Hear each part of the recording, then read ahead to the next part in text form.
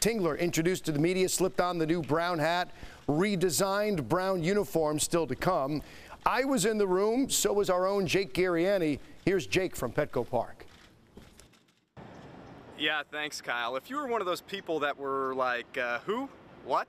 Why? When you heard that Jayce Tingler was the next Padres manager, you wouldn't be alone. And Jayce Tingler understands that. He knows that his managing, or lack thereof managing experience, is an issue. And he knows that it won't be smooth sailing all the way. I'm going to make mistakes. And my guess is the players at some point are going to make mistakes, so we already have common ground. Now let's, go forward. It may not be perfect, but I've managed a lot of games in my mind and gone through scenarios, and now the National League is new to me.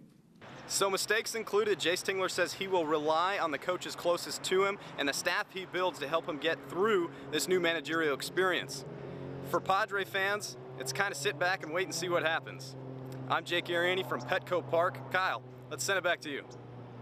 All right, Jake, thanks very much.